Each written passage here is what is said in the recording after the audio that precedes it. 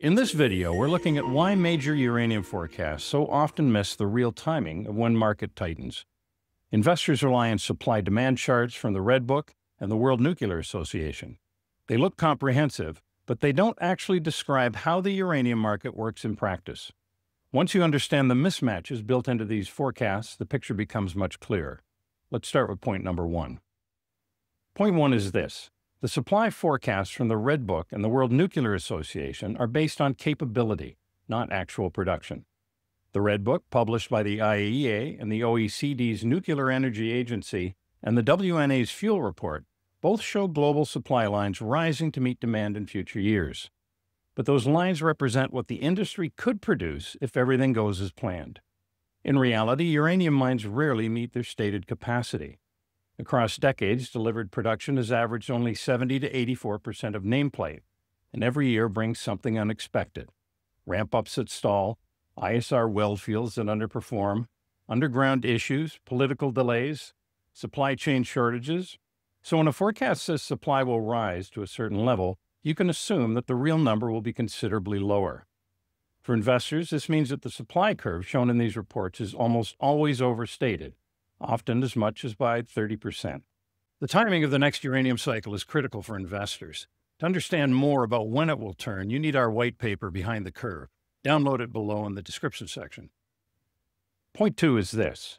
A portion of the forecasted supply stack doesn't represent actual uranium. It's simply a placeholder. Forecast tables often include categories like secondary supply, unspecified supply, future projects, or generic labels such as other. These may include things like underfeeding, which only appears when enrichment margins allow government stock releases, which are politically driven and unpredictable, trader inventory that may already be committed, new projects that aren't financed or permitted. On the page, these tons make the supply and demand lines meet, but in the real world, they may not materialize at all. For investors, the implication is simple. If you strip out hypothetical tons, the gap between true supply and demand widens significantly. Point three is this. Forecasts often compare mined uranium in one year to the demand from reactors in the same year, but these two things are not connected.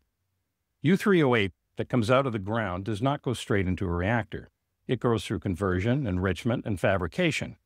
That process takes 12 to 24 months. So when a forecast shows supply meeting or nearly meeting demand in a given year, it's comparing this year's mined uranium to this year's uranium consumption. But the uranium consumed this year was mined 1 or 2 years ago. This timing mismatch makes the market look more balanced than it actually is.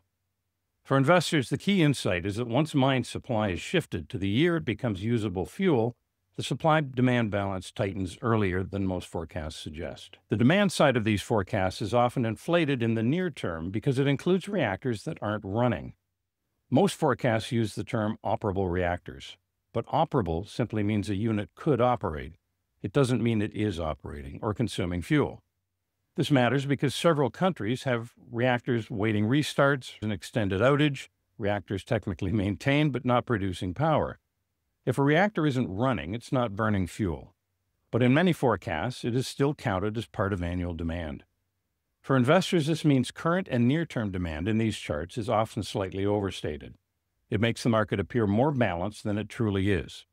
And that misalignment compounds the errors on the supply side. Let's bring the 4 points together. Supply in these reports is based on capability, not actual production. A portion of the supply stack represents hypothetical or uncertain tons. Mined uranium doesn't become reactor fuel until a year or two after it's produced, and demand is often calculated using operable reactors rather than the units that are actually consuming fuel. Taken individually, each of these mismatches introduce a small distortion.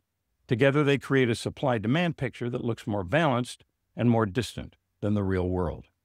And these 4 points represent only some of the adjustments needed to understand when the uranium market actually turns. There are additional mismatches the forecasts don't account for, and once all of them are corrected, the timing of the shift becomes much more visible.